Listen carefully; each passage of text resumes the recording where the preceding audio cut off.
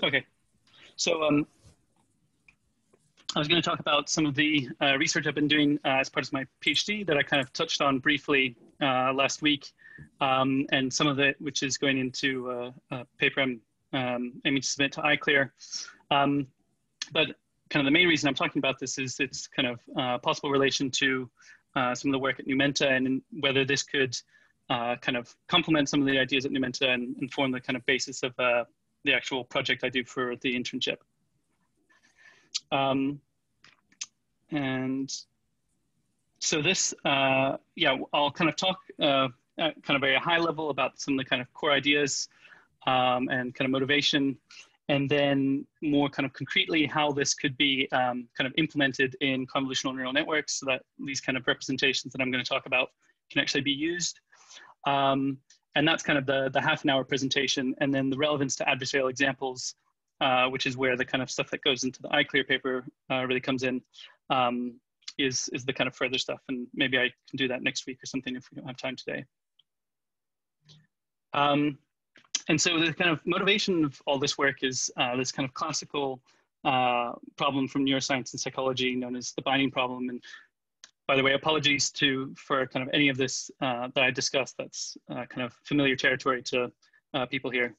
But so the kind of binding problem is really this question of if features such as, let's say a triangle shape and the color blue are encoded in different neurons or subpopulations of neurons in the brain, then how do we develop this kind of unified representation of, say, a blue triangle localized in space, rather than kind of, disembodied free-floating features.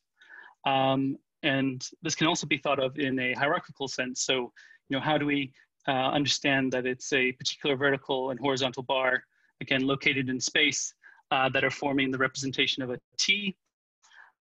And how do we have access to that information? And this particularly comes up when one's kind of looking, for example, at multiple stimuli simultaneously. So, for example, how do we understand that it's a particular vertical and horizontal bar here that compose the T, but then the same primitive features in different locations are composing an L over here. And there's kind of a rich history of, different proposed solutions to this problem, which I won't go into. But kind of for today, I'm going to focus on this kind of particular hierarchical question. And I showed this slide the other last week with kind of showing this idea that in the kind of typical hierarchical representation of visual processing, you get this kind of increasing abstraction and increasing invariance, so kind of tolerance to changes in the input from this very high dimensional detailed image when it hits the retina or the pixels are fed into a CNN or whatever it may be. And this kind of representation at the top is very good for things like object classification. But of course, this loses a lot of information as well. And so the kind of question is, how is it possible then to kind of jointly represent these abstract representations with the simpler low-level features that are composing this kind of more abstract object? And in particular, kind of make this information accessible to higher levels of processing. And so convolutional neural networks are an example of a system that have kind of solved the sort of the backbone of this problem very well in terms of, or at least they have a solution to this problem of kind of achieving invariance and abstraction, and indeed perform impressively on things like object recognition, and possibly even have some kind of correlates to what's going on in our own brain in terms of predicting neural activity and so forth. But clearly what's going on here is not the full story, and the representation at the highest levels of these systems are generally quite impoverished when you compare to our own. So there's no understanding that this kind of tag is in the animal's left ear, or that it's missing a horn, or whatever the kind of particular details may be. And I know that in this group, there's been kind of discussions of capsule networks and their kind of significance in vision. So I thought it would be useful to just kind of be specific about the kind of distinction between what I'm describing and what, at least in my view, capsule networks are kind of aiming to solve. So if you kind of imagine again this toy example of T with vertical and horizontal bars, there's actually kind of multiple aspects to binding, which I thought Anne Friesman, who was a major figure in kind of the literature on binding, laid out very nicely in this paper. And she described it as encoding, structural description, and parsing. And so parsing is kind of just selecting what low-level features are going to compose this object, and together with structural description, how do the kind of spatial relations between these features essentially tell us that it's a T rather than an L. And so this is something that convolutional neural networks have a solution for, but it's not necessarily a particularly robust one. And they end up doing something along the lines of kind of a bag of feature detection kind of template search. And whereas capsule networks have kind of been motivated by this idea of trying to respect the spatial relations between these low-level features when doing this kind of parsing and structural description, and also then kind of passing on some information in this higher level activity so that the same thing can then happen at the next layer of processing. So that you can imagine, okay, then whatever that T may be forming a part of, because capsules also capture some coarse spatial information, which they describe as pose, then that can inform parsing and structural description at the next layer of processing. Encoding is about capturing what features are actually part of this object in kind of an object-centered frame of reference. And this is what I'm kind of talking about today. And in particular, kind of capturing this idea that this vertical bar is causally part of this high-level kind of abstract neuron. And so just kind of to give some kind of images to maybe help with the kind of intuition of that. So with capsule networks, the idea is kind of, if you have, say, a face detector, you want it to kind of look for faces where the kind of spatial relations between the eyes, the mouth, the nose, and so forth is consistent with the presence of a face. And also encode some information, say, kind of what direction is the face looking, and maybe some other kind of a few other kind of coarse features. With the kind of hierarchical binding that I'm describing, it's more capturing, for example, the idea that you see this cat, and so you may have detected it's a cat through a mechanism like capsules, but then you are encoding that this left ear is absent, or the right eye is scarred and kind of milky, and lots of different features in the relation to this representation of this particular feline that you couldn't capture in just with a single kind of capsule. And so there are different ways that this, the brain could potentially solve this. I'm not going to claim that this is the kind of only way, but all of this kind of originated from a theory developed by my supervisor, Simon Stringer, 2 years ago. And so I thought it could just be kind of interesting to talk about how kind of he proposed it might be implemented. And then that might kind of reinforce some of the ideas. But the kind of work I've been doing has been trying to abstract away some of these details. But I still thought that could be interesting to cover. And so, hey Niels. Yeah. So you've also, I know you've also looked through our displacement vector stuff and the frameworks paper and stuff. So it would be interesting at some point if you can relate some of these things. And, yeah. Definitely, and we could leave that for later. But yeah, that's what I'm going to try and cover kind of towards the end. After I've, so I was going to touch on kind of how exactly I've implemented this in deep neural networks, because I think kind of seeing explicitly what the representations look like in the network will make everything a bit more concrete, and in particular the kind of how this relates to grid cell, cortical grid cells and displacement cells. Right. But yeah, so the kind of the original proposal for how this might be implemented builds on this idea of polychrony, which is, you can think of kind of as similar to synchrony, where you have kind of spatiotemporal patterns, but that these are asynchronous but time locked. So just to kind of unpack that a bit, if you have these kind of presynaptic neurons B, C, and D that are driving activity in A and E, kind of often there's been, or at least traditionally many years ago, there was a lot of interest in kind of neurons that fired in synchrony. But then the conduction delays that exist in the brain are not uniform. And so it's, which often kind of can stymie the sort of emergence and ability to transmit information in synchrony.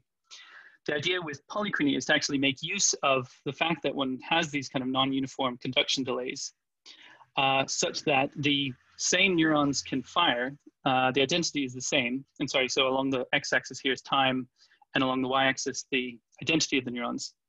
But depending on the particular pattern with which they fire, the signals will arrive at, for example, different postsynaptic cells, and therefore encode different things.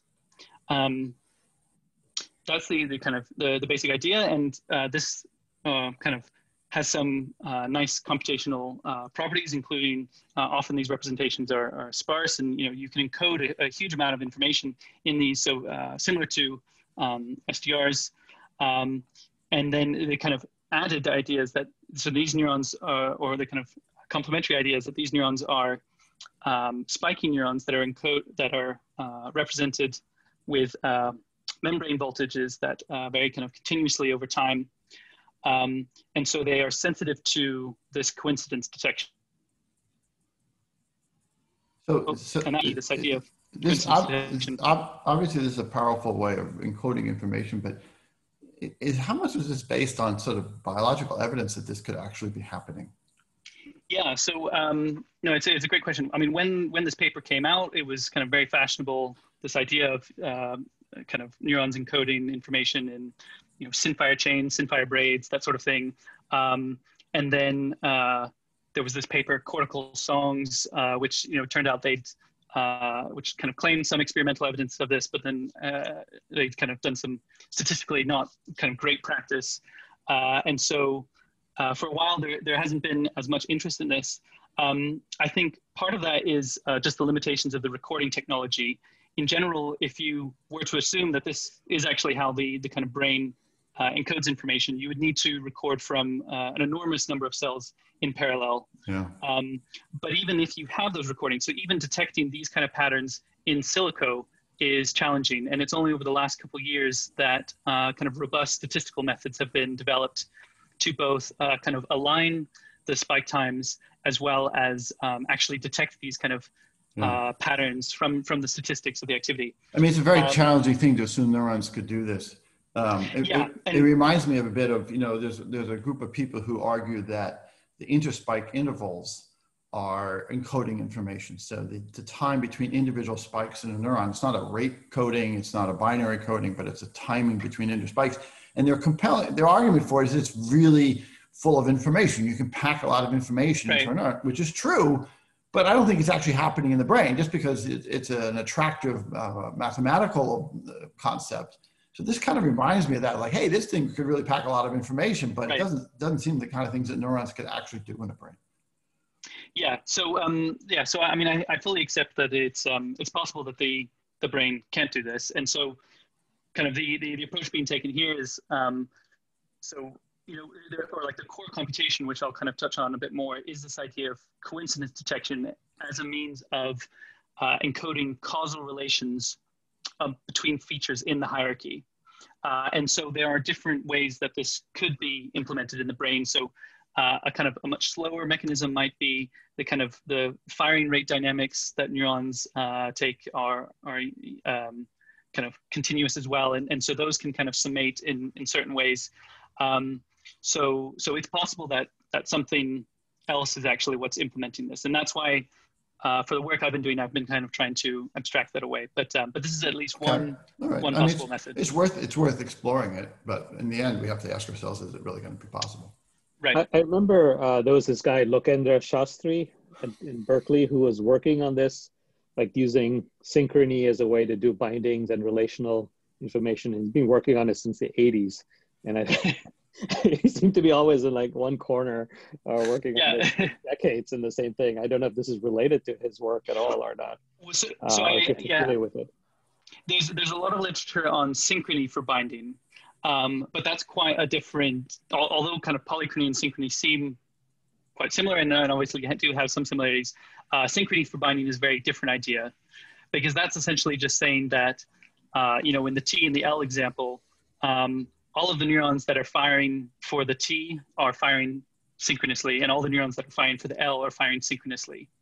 But that quickly runs into several problems in terms of both kind of the number of binding relations that you can actually encode, also in terms of, kind of encoding kind of hierarchical relations, and then also in terms of kind of how you actually read out that information. Whereas, what hopefully be clear is the idea with polychrony is that you have neurons that are explicitly encoding these binding relations, and therefore can be read out by higher layers.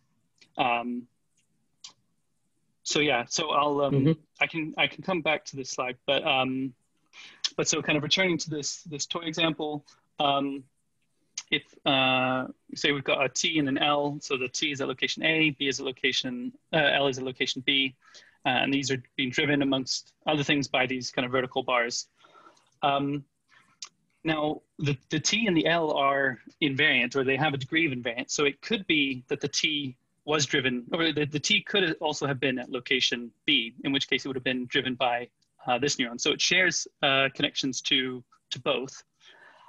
When these are kind of simultaneously presented, both of these vertical bar neurons and both the T and the L neurons will all be active at the same time then.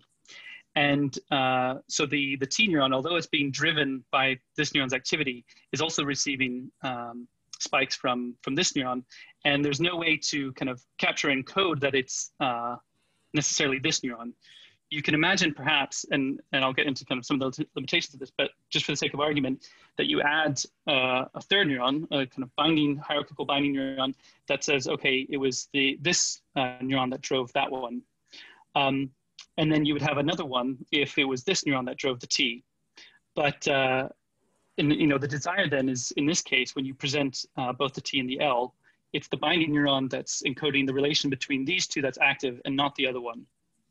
But because all four of these neurons are coactive, if you just have kind of a rate-coded system, then any kind of binding neurons that you include will also be active.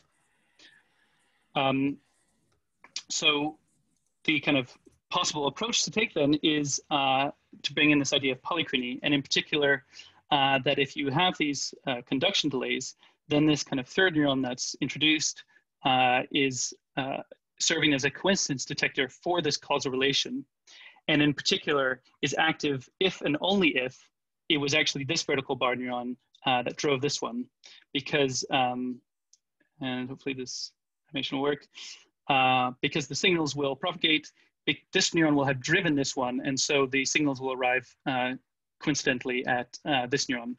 Whereas if I go back, even though this neuron's also sending spikes to this neuron, as it hasn't actually causally driven its representation, the binding neurons associated with that vertical neuron will not be active.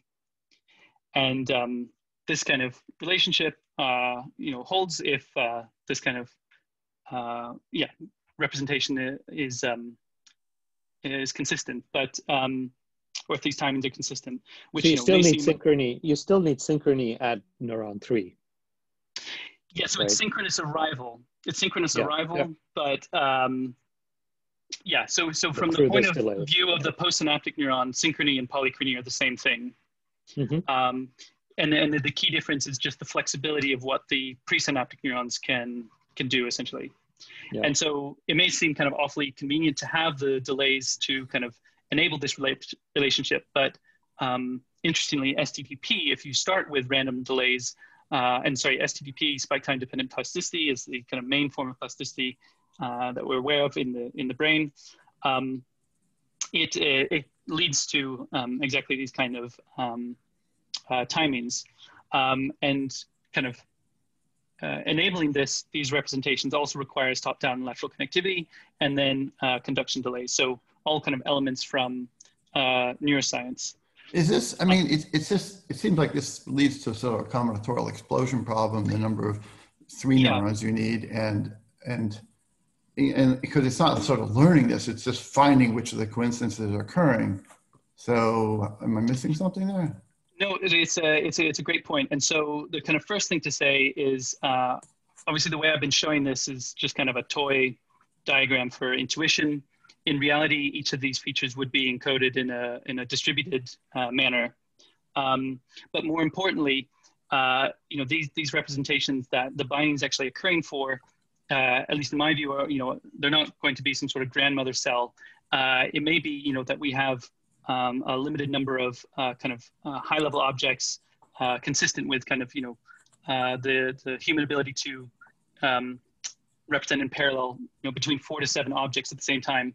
So, so something like that. In which case, the order as in the magnitude of binding neurons that you would need is on the order of the number of neurons, low-level neurons that you would, or kind of feature neurons that you would have. And I'll kind of, I mentioned kind of border ownership cells in a moment as a good example of neurons that seem to have this kind of activity or kind of could be consistent with this proposal. And when you look for border ownership cells, the kind of proportion is slightly above half in areas like B2 and B4. So one question wasn't clear to me. Are the delays learned, or are you just assuming there happens to be one that's 6 milliseconds and another 2 that are 3 milliseconds? Yeah, so the delays don't change. They are initialized randomly.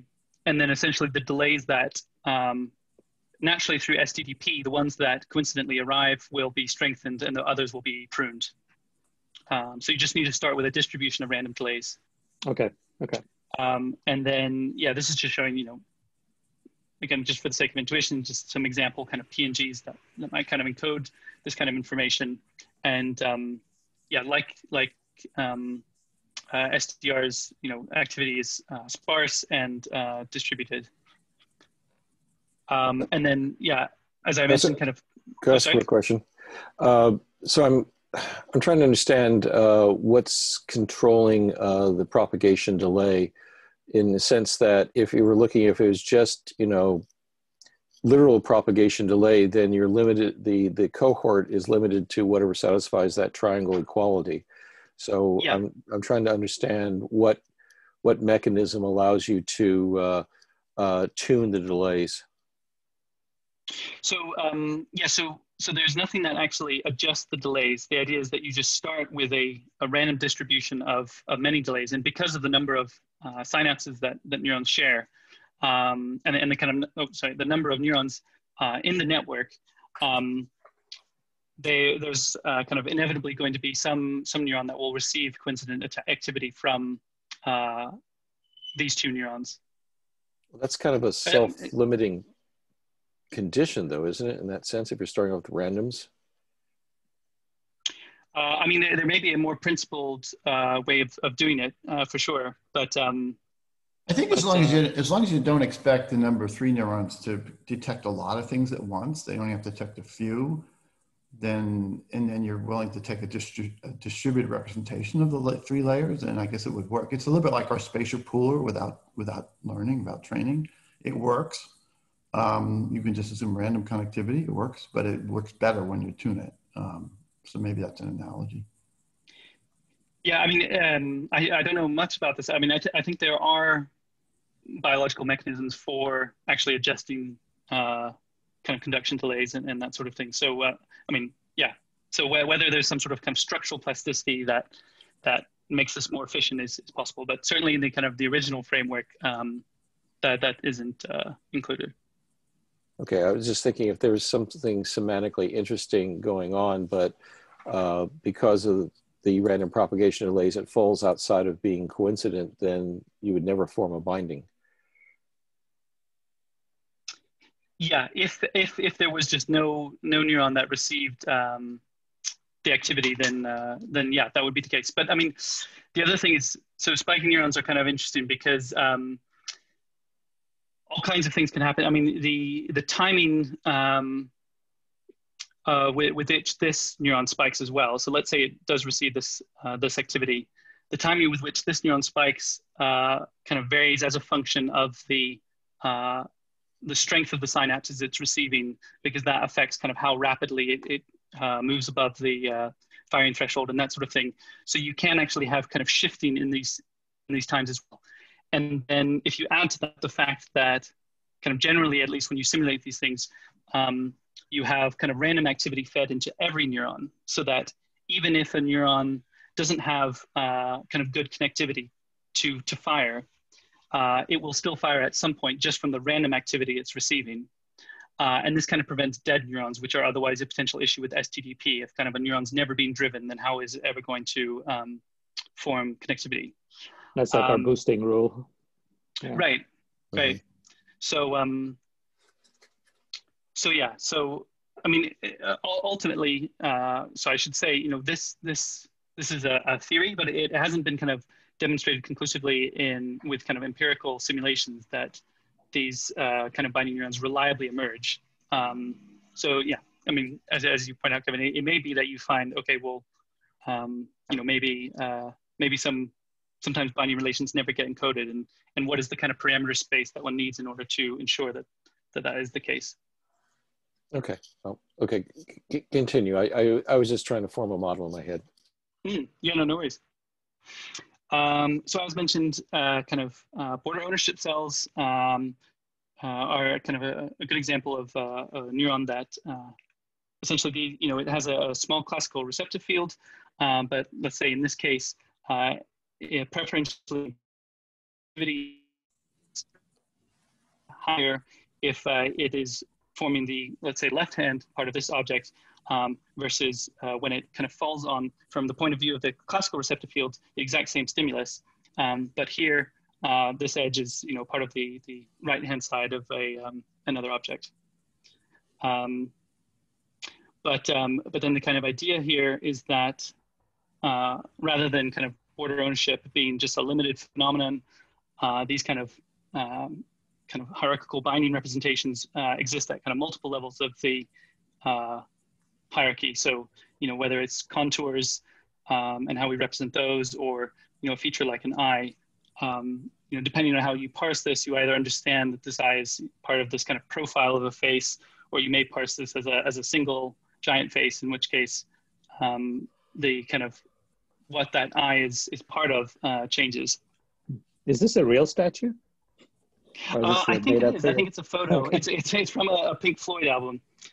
Oh, okay. Yeah.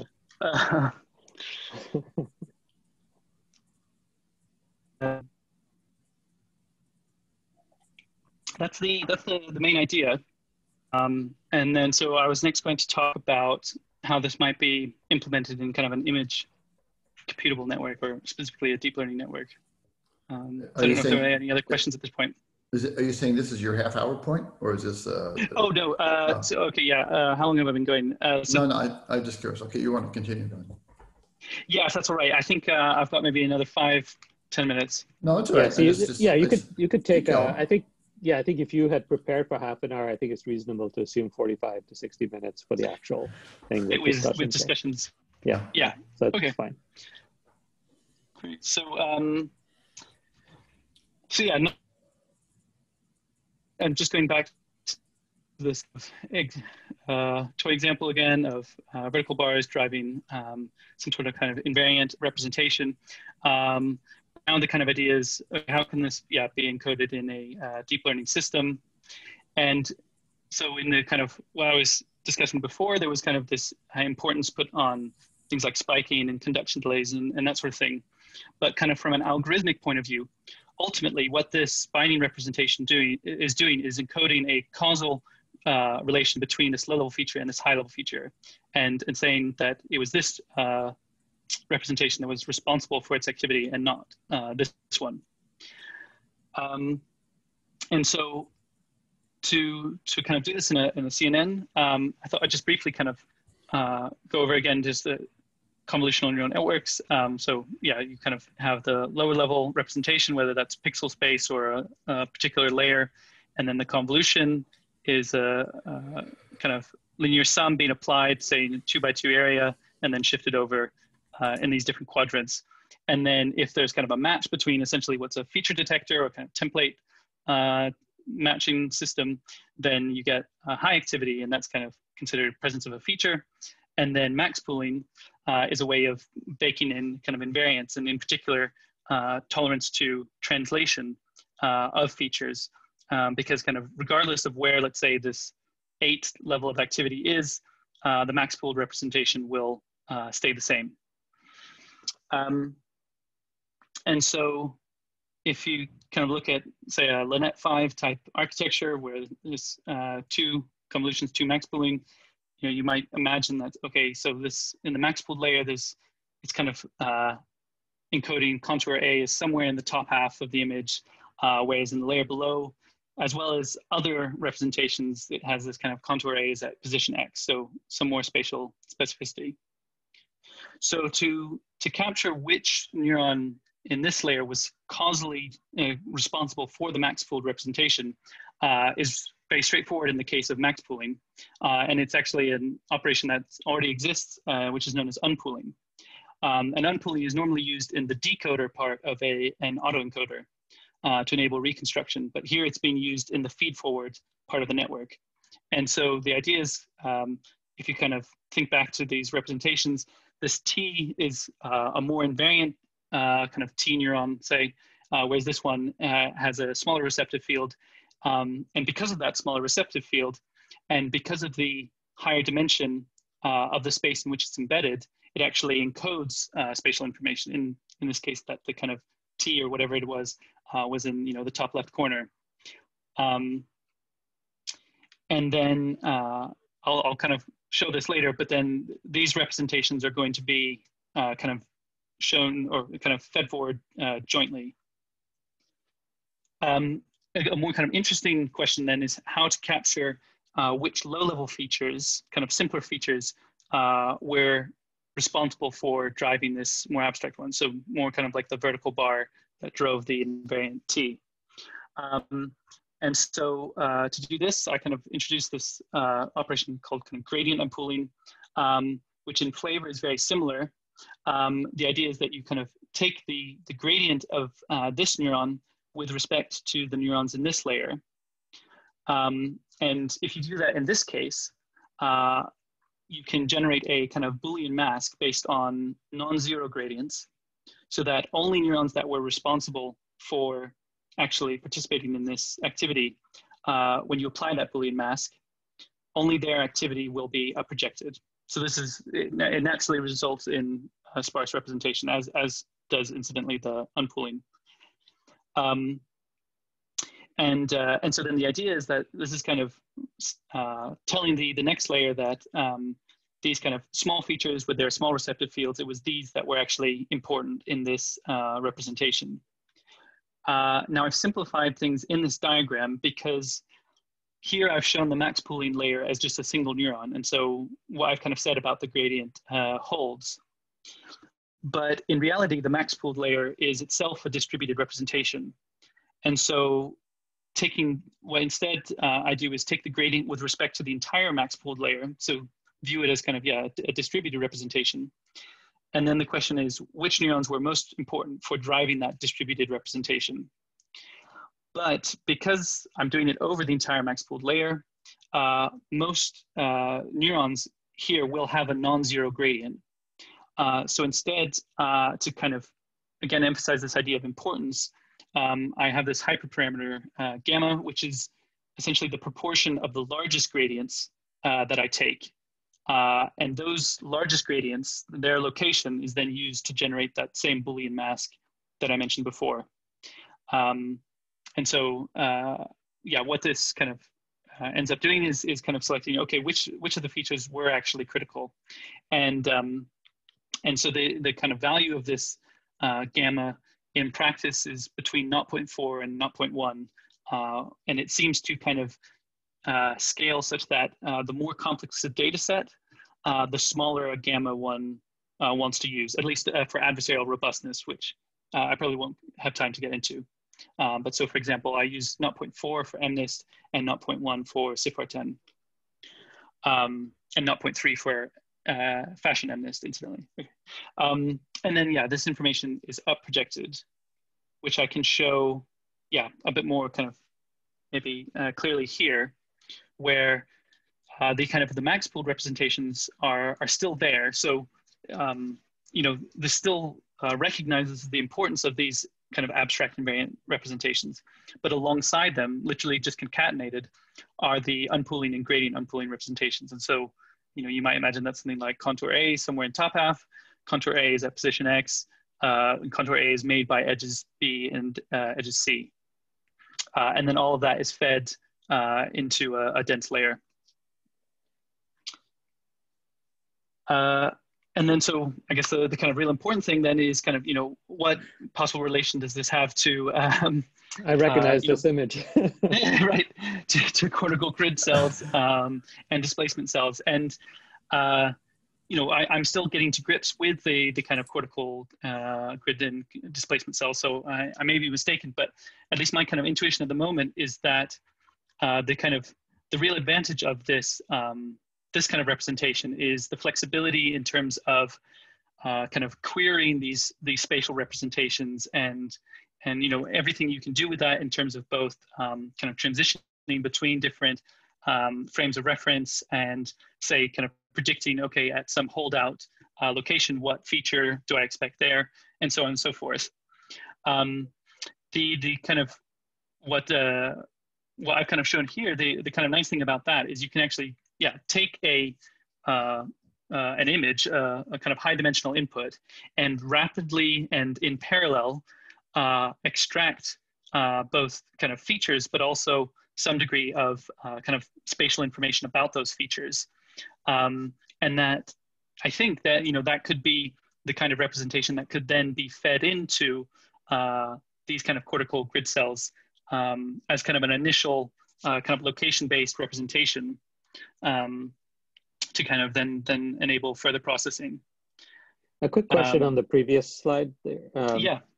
So if you were to shift everything by 1 pixel, the max pool representation is going to be somewhat invariant to it because you're doing the max pooling. Yeah.